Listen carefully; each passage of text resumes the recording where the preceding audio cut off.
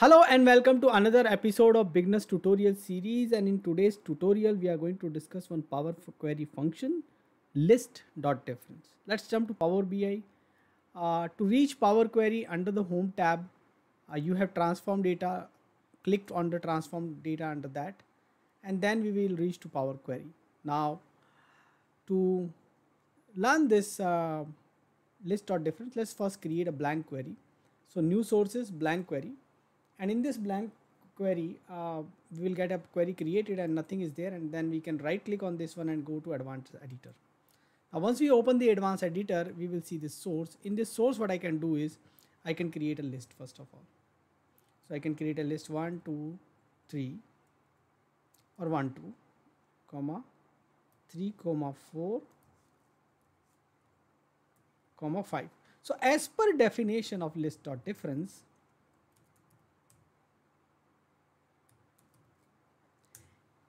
it's going to give us returns the difference between the two given lists.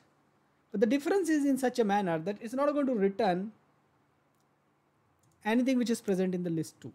Okay, so if I give 4 comma 5, let's say here, so I should not get 4 comma 5, I should only get 1 comma 2 comma 3, because so something which is present in this second list is not going to come. So A minus B, something like that sort of thing we are trying.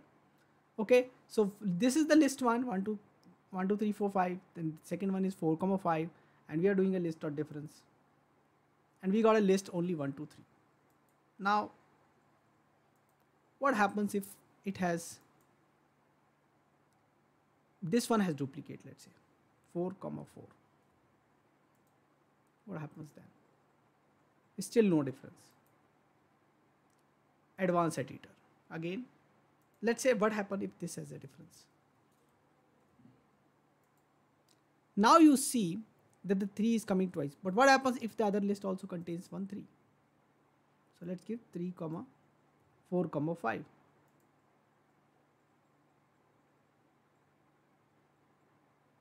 Okay, now what happens when the both lists doesn't have anything in common?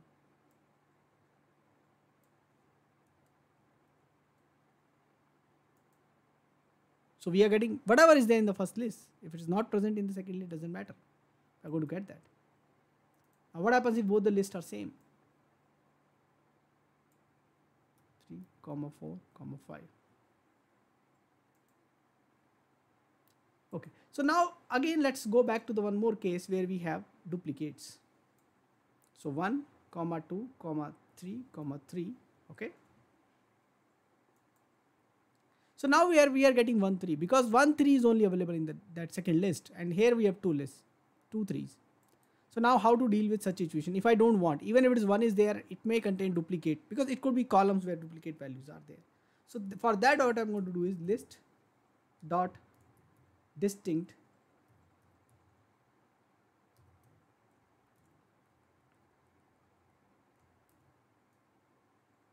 and then let me try that. So now I'm not getting. So list.distinct is ensuring that we have only 1 3 even if there are duplicates. Now this gives me the option to do across two tables or somewhere. I can do A minus B. Let's see, do we have something in our tables? Query 1, query 2, we have a lot many things. Okay, let's quickly create two tables. So I'm going to create two tables. Let's say I have, let's say A, B, B, C, and D, and I call it D1, difference 1. Then let me create one more table, and in this table let's give C, D, and E, D2. Now somebody asks you, give us a table 3 which should contain everything in D1, not in D2, and there should not be any duplicates. Now here, even if we include 1D, we can include 1B, and how to edit that? We can actually double click here and we can include a B here.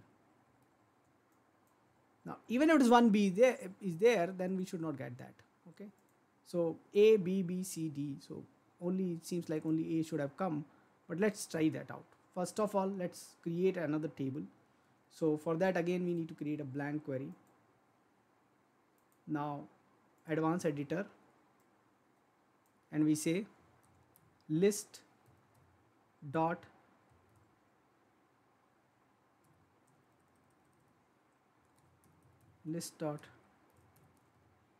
difference. It's not suggesting. Hopefully we're done doing everything correct. Okay, so d1 column 1 comma d2 column 1. Let's try this. Okay, so d1 column 1, d2 column 1. So we got A and B. So when we take columns from a different table, they are always treated as list. So we got it. But B should not have come, isn't it? So B should not have come. Then what we should do? We again go to the advanced editor, and here we say list.distinct.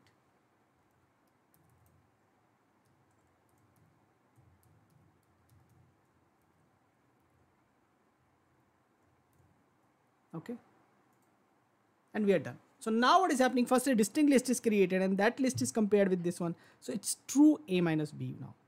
Now, whether you need or don't need, that depends on your scenario. So based on that, whether you need to take a distinct list or not a distinct list, you can take a call depending on the use case. And then because it's a list, you can always convert it into a table. Okay, so try this out. Do let us know what else you want us to cover in this particular series. Thanks for watching this video. Thank you.